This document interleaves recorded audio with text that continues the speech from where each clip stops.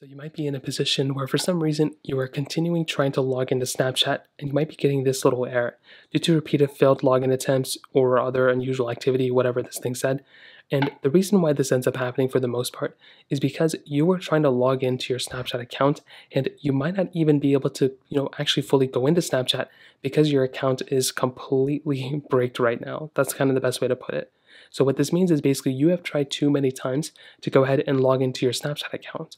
So the first thing I recommend doing is looking at your username and looking at your password. So just look at both of these options and just make sure you're typing in your username and your password correctly.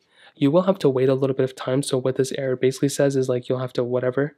You can see it says it's temporarily disabled. So it's not like a forever thing. It's only going to be there temporarily. You can probably check back in like another hour or two and it's probably going to be fine.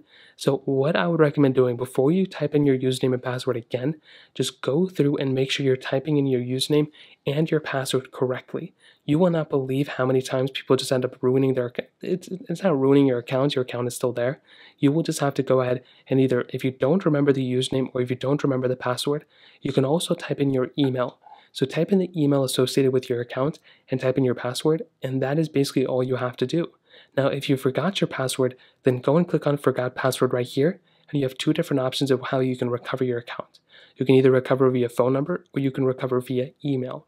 So again, what I recommend doing here is clicking on possibly just, actually changing your password via phone number or changing via email. And once you have both those things set up, that is all you have to do. They're going to go and send you a link and you can go ahead and reset your password that way.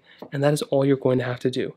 It's very basic. It doesn't take too much time. And that is pretty much the only way to do it. So I wouldn't recommend going through and just constantly just messing up your account by typing in the wrong password or username.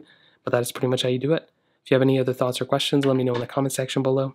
Hit the like button. That means so much, but definitely hit that subscribe button. More importantly than everything else, I love every single one of you guys. Hopefully I'll catch you guys in the next video. Peace out.